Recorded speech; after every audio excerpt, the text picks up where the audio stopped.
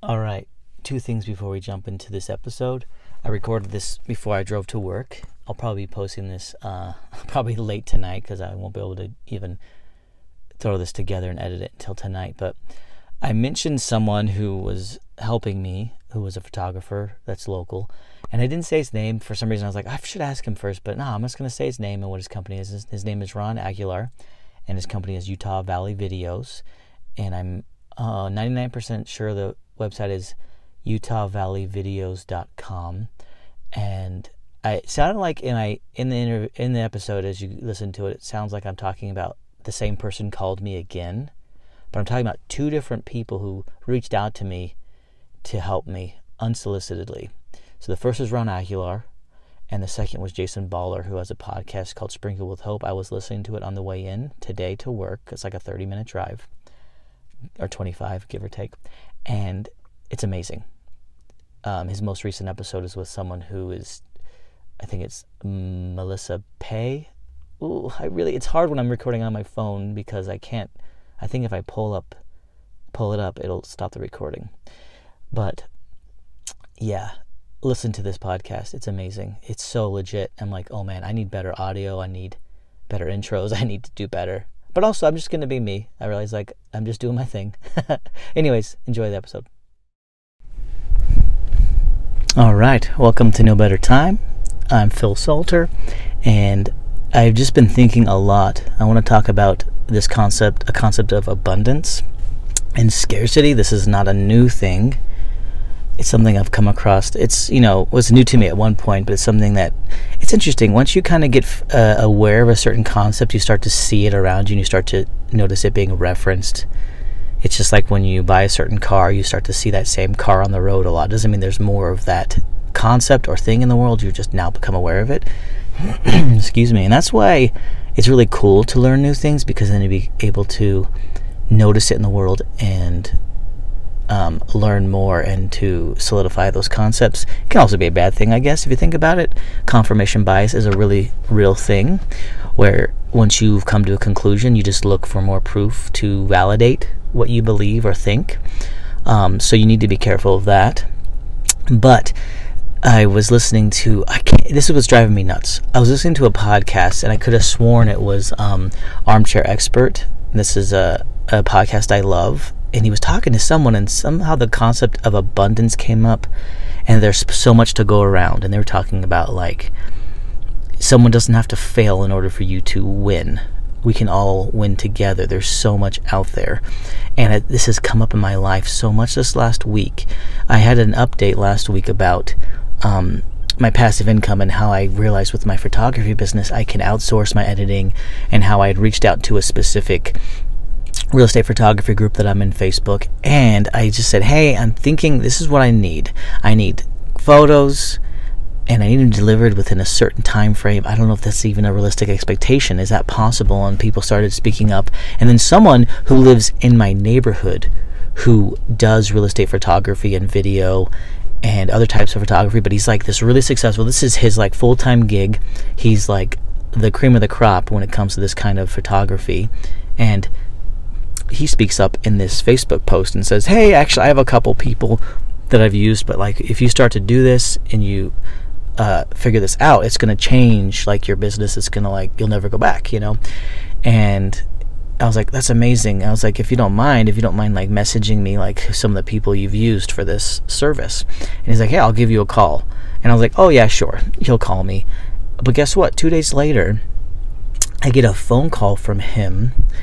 This is after the previous update, randomly, like in the afternoon, and I'm like, whoa, he's calling me. And of course I get this like anxiety around like phone calls, and sometimes I just don't want to answer, but I was like, no, he's calling me, I'm going to answer this call.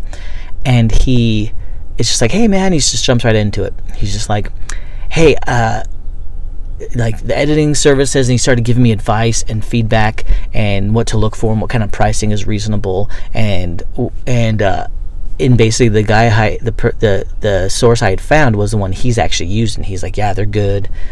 And it was amazing. We started talking about the photography, and I talked about like my process, how I do the photos and how I do my lighting, and he talked to me about ways that he had learned how to do it faster and get the same like great results. And I'm like, whoa, it blew my mind, the things he told me that I could immediately start implementing to save time while I'm shooting. So now I'm saving time while I'm shooting, and I'm saving time by not editing photos myself. And we talked about how do I make sure I get the right amount of photos, because every photo I take, if I outsource it to be edited, it costs money. So it's like, how do I make sure I'm really getting what I need without like spending more money than I need to? He's giving me all this great advice, and I'm like, I realized in this moment, like, dude, this guy's my competition, or I'm at least his competition, right? And he's helping me. And I said to him, like, it sounds like you're not really afraid of me. I was like, technically, someone could consider me your competition. And he's like, dude, there's so much to go around. And it like blew my mind that he was so generous that he's giving me the things that he spent blood, sweat, and tears to learn. And he's like handing this information off to me. And I was so grateful. And it was amazing. And he's right. There's so much to go around. That it's not like me succeeding means he needs to fail. There's very few situations where it's like, hey man, gotta be cutthroat, right? Like, I'm not saying there's not a place for that necessarily.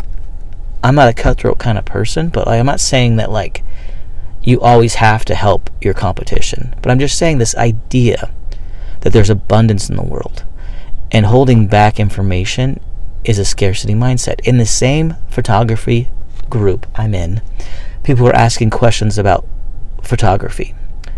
And this guy speaks up and says, I'm so sick of people coming here and wanting to get quick answers.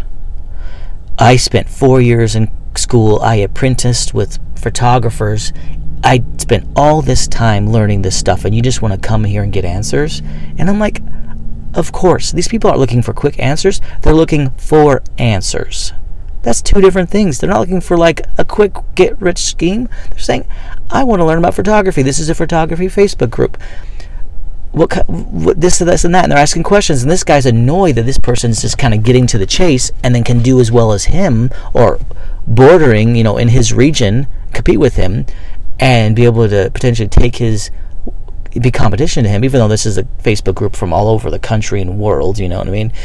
And I just thought, what a backwards mentality. It's like, maybe you wasted your time and money spending that much time learning this.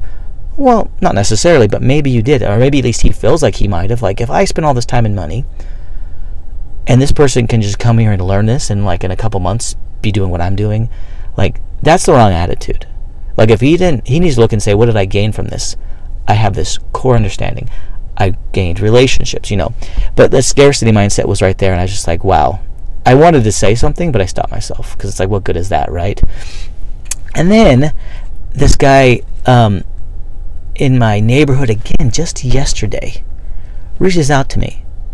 He has a podcast. His name is Jason Baller, and it's a podcast called Sprinkled with Hope. And he's like, hey, man, I listened to some of your podcast.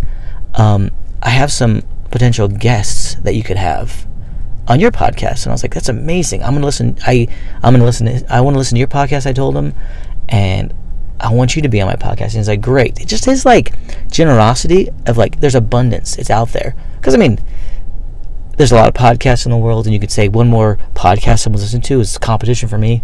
You know what I mean? Obviously, he's not going to see it that way. And he's here to help other people. And just people being willing to be guests on my podcast. They're giving their time. It's just amazing. And I just think that this is a concept we need to learn and recognize. There's abundance in the world. And that if we have a scarcity mindset and we hold back helping others, or have that attitude in general, we're going to be more guarded. We're going to be closed.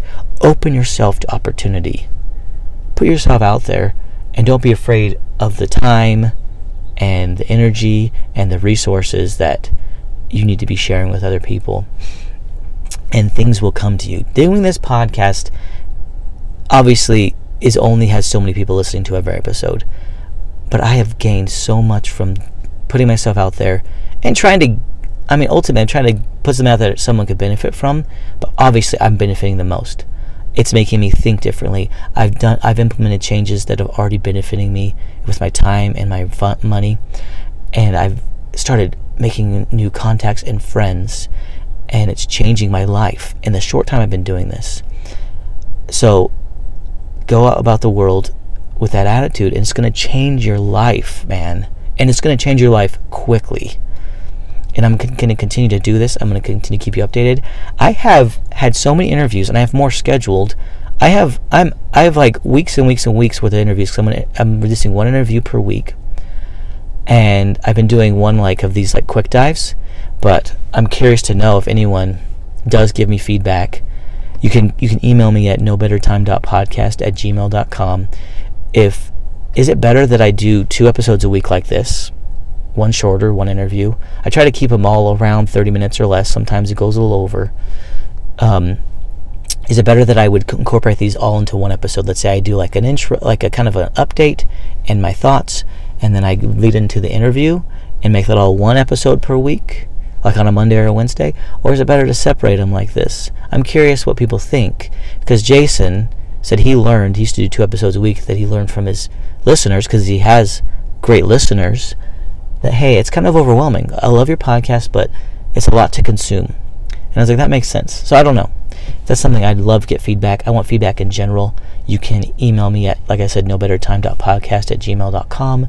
You can please rate and review me on Apple Podcasts. Please subscribe wherever you listen to podcasts. And if you go to anchor.fm/nobettertime, you can leave me a voice memo that I can listen to if you don't like messaging and this and that, or I mean as far as emails.